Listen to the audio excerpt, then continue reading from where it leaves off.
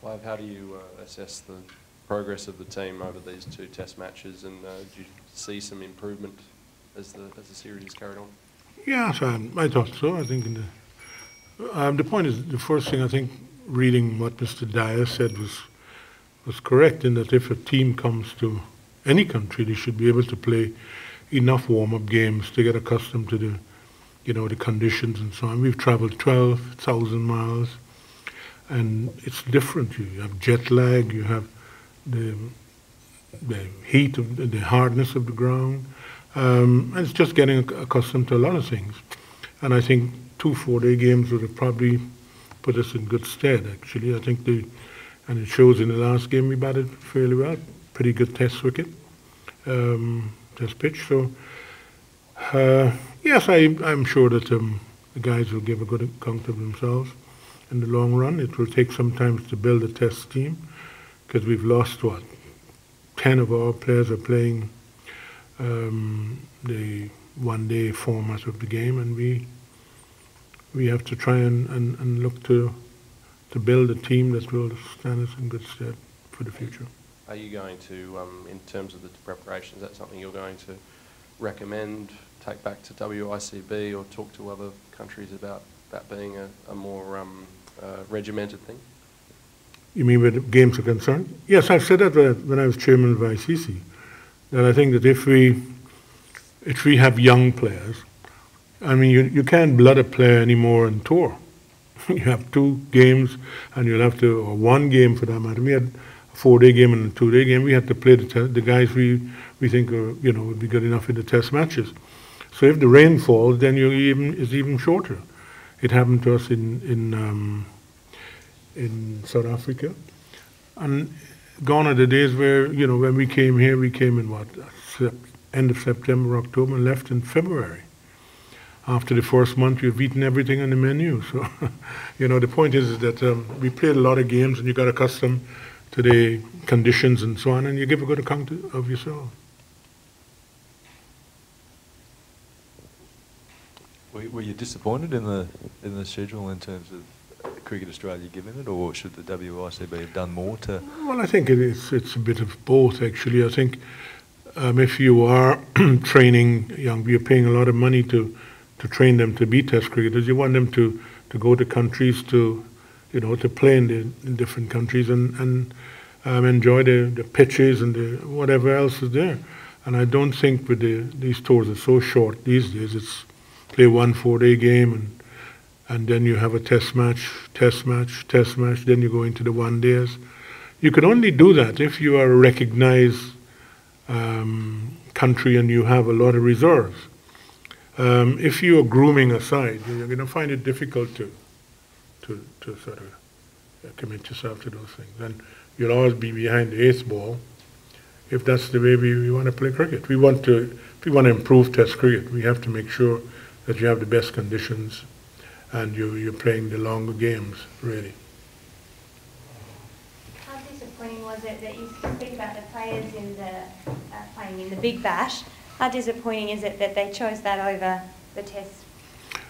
Well, I think the guys, you can't fault them. I think we're from islands, and the point is that if the money that is being paid in these shorter games, it's obvious that players have decided, well, they're looking towards their future. And unfortunately, we're missing out. All those guys that we have groomed for such a long while have now left. So we're left with a vacuum, and we now have to fill that.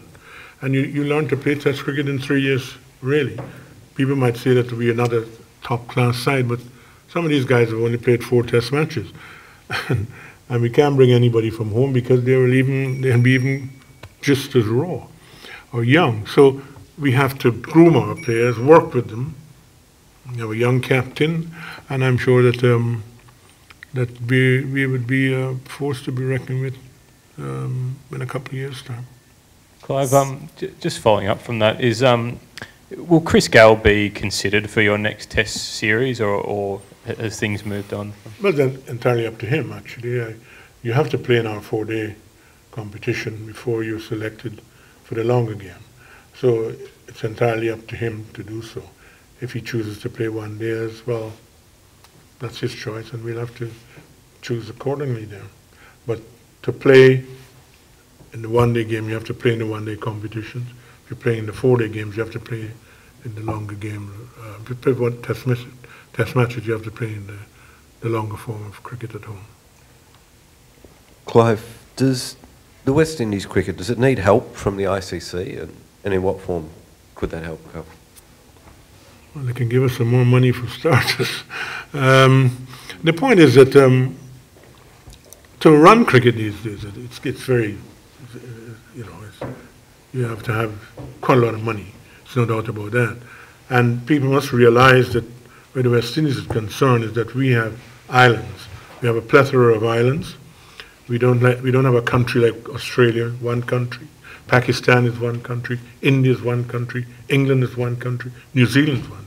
We are spread and far and wide. So we cannot drive anywhere. We have to fly everywhere. It takes from Ghana to Barbados to Jamaica is just nearly 5 hours. So it's we spread, as I said, and every island is different cultures, different backgrounds, and so on. Although we're West Indies, we still have a different set of people playing for us. So we need to have more money to help us, because don't forget, when we play our cricket is during the high season. Hotel rates are very exorbitant. So we're in a that sort of situation. We're not as wealthy as the other countries.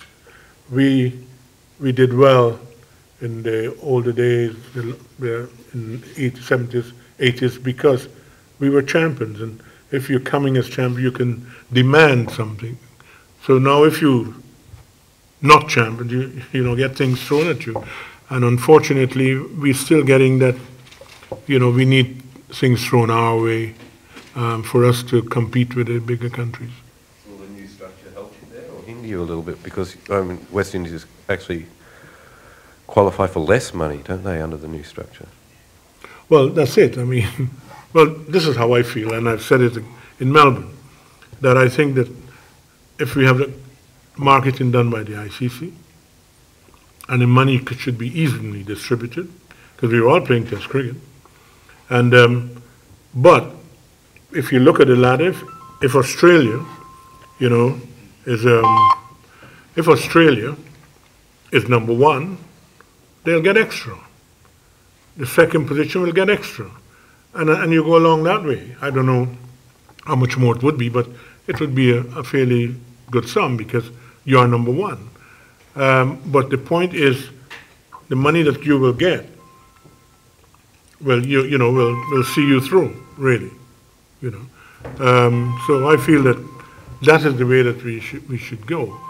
You can't have 3 countries doing extremely well and then the rest are not getting a fair whack. Does the criticism hurt when at the start of this series people were saying it's the worst touring side that we've seen for decades? Does it hurt? Yes, I don't think. Well, that's their opinion. People are entitled to their opinion. The point is, but if they look at the situation, I wouldn't say that they're the worst team, but yes, it hurts if people are labeling you that way. When for 19 years we beat everybody, we were champions for 19 years, and for 5 million people, which includes Haiti, I think that is something that we should be proud of. But I agree with you; it does hurt to see us in this position, but that's because of people moving away from the test match scene. So we have to get a new bunch of players, and so that will take some time. And are you impressed with the way that Jason Holder has handled himself both off the field and on the field as such a young captain with difficult circumstances? Yes, I think he's mature beyond his years. He's an excellent young man. He's very articulate. He understands the game. It's obvious that he's given the captaincy at this time, and he understands the difficulty. But I think he's growing into the job, and I haven't found anybody else other than a couple of old guys who were thinking that he's too young. Well, when are you old enough? I think he's doing extremely well. I'm quite happy, and I think the players are quite happy. So that's our main thing. Clive, one thing obviously that happened, not last year now, the year before that, was the pay structure for West Indies players was changed, and the revenue is now more evenly spread, so that the 4-day regional competition is professional. Do you think that change in the long run is going to have a positive effect? But is it affecting, say, the incentive you said about players playing Big Bash, other 2020 tournaments? Has it affected the incentive for current West Indies players to play Test cricket? Well, I think that if you're a young person there, that is your dream, to play Test cricket for your country. Money is a subsidiary of success. The point is that if you do well, you're going to be offered certain things, and we have to have contracts so that we can keep our players. Unfortunately, that other countries that they are playing these other one-day games, but they're still playing for their country, still want to play for their country, and that is the problem that we have. Our guys are moving away from playing for their country, and so we've got to fill that gap. I think this T20 competition has probably decimated our cricket as such. And something else, obviously, that's happened in recent times was another report coming out of CARICOM about reform of the WICB. That's been circulated around the board of late. Your thoughts on, I suppose, governance reform at that level of West Indies cricket? Well, I think it's because we're not doing well, and people thinking that, but there are areas where the governments can help, and I hope that they'll sit down and thrash it out and so on, and work together. I think it's obvious that they have a part to play, and I think they'll get it right. Touched on it a little bit before, but do you feel you've got the core of a side here at the moment that can bring success to West Indies cricket in that 3 to 4 year period, and that the experiences they've undergone here in Australia is a sort of baptism of fire that can ultimately benefit them in the long run? I didn't hear that. I didn't get Sorry, that. Clive, I'll speak again, mate. You touched on it lightly before. Do you feel that you have the core of a side here with you now that can be a successful team for West Indies cricket in 3 to 4 years, and also that, I guess, the tough experiences here in Australia can ultimately benefit them in the long run? Yeah, I think so. We got some good cricketers at home too. I mean, it's quite obvious that people gravitate to other sports, but people still playing Test want to play cricket, and we have some very good young players. And I think once the guys do well here, I don't think there are too many teams that have as good a bowling attack as this. So I think it will stand them in good stead for the future. Clive, I was asked if the Australian National like they might play 2 spinners. Is the vendor of issue fit to play, and might you consider that option as well? Well, at the moment he looks a little bit, he looks doubtful. I think he's got a shoulder problem and not healing as well as it should actually. We might have to draft him, Mr. Spooner. That's wiped up. How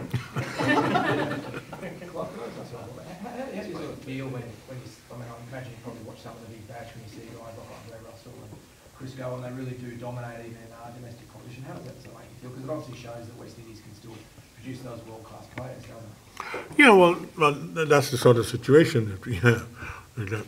You have like Andre Russell, you have Lendl Simmons, you have Chris Gale.